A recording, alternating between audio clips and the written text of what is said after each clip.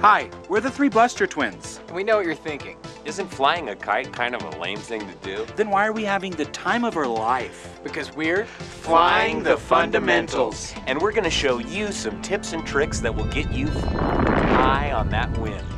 Come along with us now. First trick in your kite flying arsenal, the barrel roll. What you're gonna wanna do is make your arm, sending weight through your elbow, up the string, and make the kite do a nice, even circular motion. Even though it looks simple. Make sure to always, and then you'll have a great time after that. Next up, Kylan is gonna show you a trick that will make you feel like a pro. The wind window. It's either a kite's best friend or her worst enemy. Now, if you want to get into that power zone, don't be afraid to get a running start. Keep your knees high. Move back and steady. Now, away from your starting. Plant your knees wide.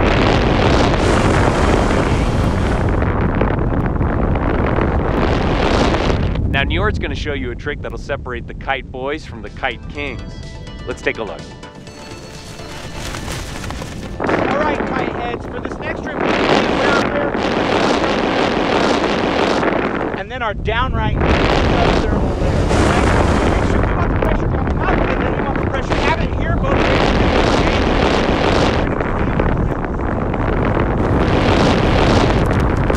Don't forget to have fun.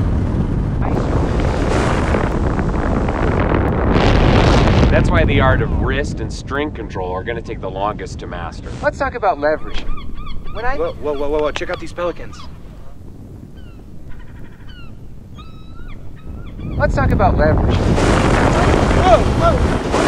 Sometimes we'll help make our lesson run smoothly. Now let's talk about air and maintenance.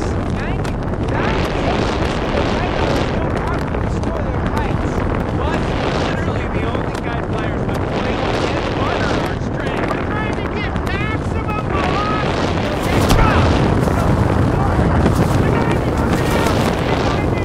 Hi, Joyner here. We realized we ran into some technical problems today, so we decided to re-record the audio.